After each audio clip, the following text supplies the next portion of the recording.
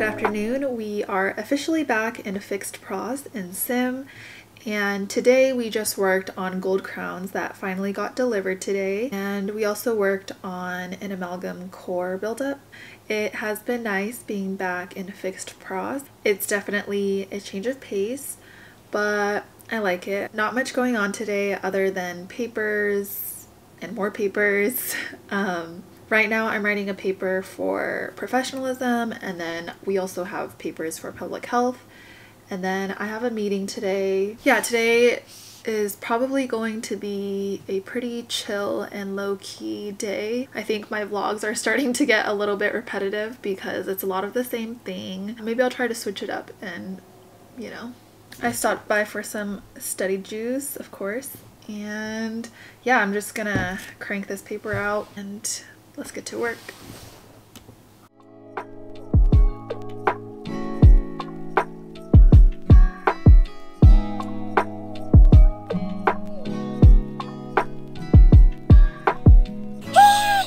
So the time is 5:44 p.m.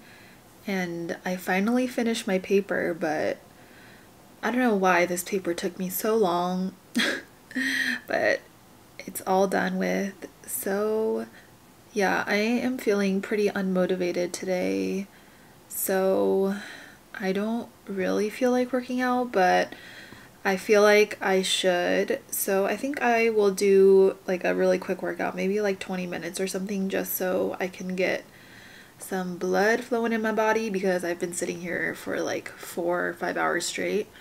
And then I don't even know what to do at nighttime. Oh, I have a meeting in about 45 minutes. So yeah, I'm gonna sneak that workout in, and then I'm just gonna take it easy tonight because it has been a long day. So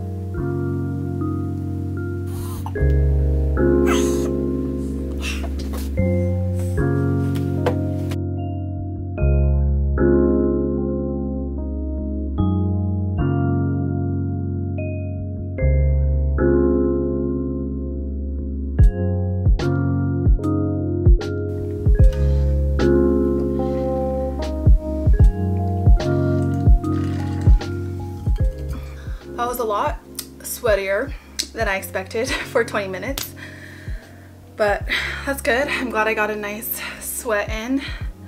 I burned 161 calories according to my watch. Not bad. And now time for a little massage with my handy dandy massage gun. Hurts so good. Alright, so my meeting is finally over, and that took a lot longer than expected. It's already 8:15, but I still have to eat dinner, and I've kind of been craving In-N-Out, but I think I should just stay home and cook. So I think I'm gonna make tteokbokki tonight. I'm going to try to make it not too spicy. We will see how it turns out. I don't really have that many ingredients, but I'm gonna use what I have in the fridge, so.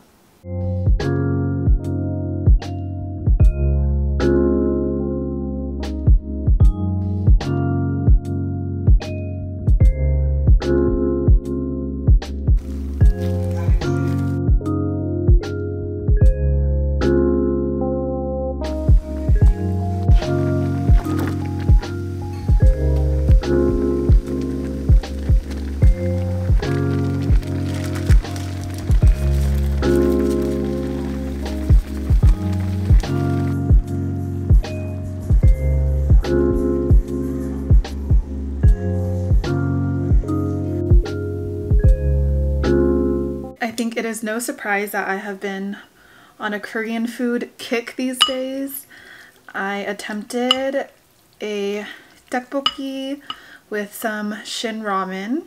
This is reminding me of college, although I am quite proud to say that I have never lived off of ramen in college. But this is more of like, you know, a gourmet ramen. And there's rice cakes, fish cakes, cabbage, mushroom, and onions in here.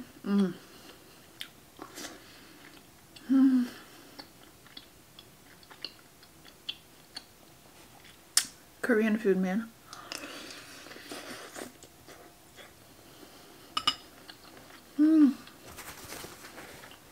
I decided not to add too much of the soup base because I didn't want it to be too spicy. And this is like the perfect flavor. Paired with these radishes. In love. I think this is what happens to me when I watch Korean dramas, is I just have this intense craving for Korean food. Plus, this was so easy to make, so I guess I'm glad that I saved money because I was about to eat out. I also picked up this new Korean soup soy sauce that's supposed to be a lot better than regular soy sauce, and I added it in here. And I also added ketchup in here, some salt, pepper, sesame oil, sugar, and I just kind of threw in random amounts. I wasn't really following a recipe, but this is good. I'm very happy with this meal. So the temperatures have finally dropped and it's a lot colder in Arizona now, so the comfy is out. So that means fall is officially here. I guess it's almost winter at this point because we're at the end of October now. My roommate was watching a Christmas movie earlier, so that's when you know it's winter season. What was I gonna do? Oh yes. Anyways, I wanted to do a quick little face mask tonight. I am going to dedicate tonight to self-care because I feel like this week has just been pretty rough, and I mean, we're barely halfway through the week, so I just need a quick little pick-me-up. I'm gonna do a charcoal face mask. I thought that for tonight I would try out meditating, and I was looking through some podcasts earlier as well as Headspace, and I found a series called Transforming Anger. And while I was looking through meditation podcasts on Spotify, there was also a topic on transforming anger, or something about tension, anger, and irritation. And I kind of wanted to talk about this topic a little bit just because I feel like anger is one of the emotions that I've been holding on to a lot these days. I guess I just feel like the anger is a reaction to some of the hurt that I've experienced in some of my relationships in this past year.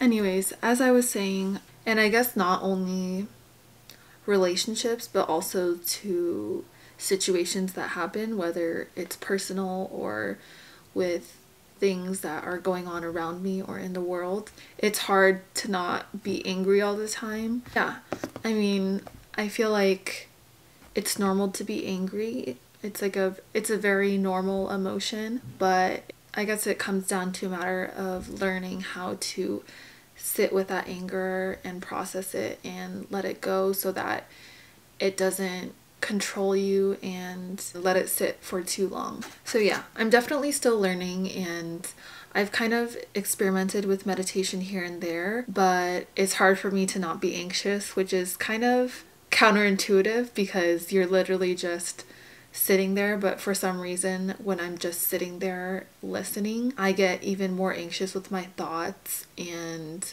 it's hard for me to like sit there and focus. So usually when I'm feeling anxious, if I'm actively doing something like journaling or stretching, like with yoga, I feel like it's a moving meditation, I can focus a lot better because I'm forcing myself to breathe, I'm moving parts of my body. But with meditation, you're literally just sitting there, and for some reason it's really hard for me. I think meditation is something that just requires a lot of time and practice to really train your mind and body to do. So yeah, I think I'm going to challenge myself to start incorporating meditation more often into my self-care practices.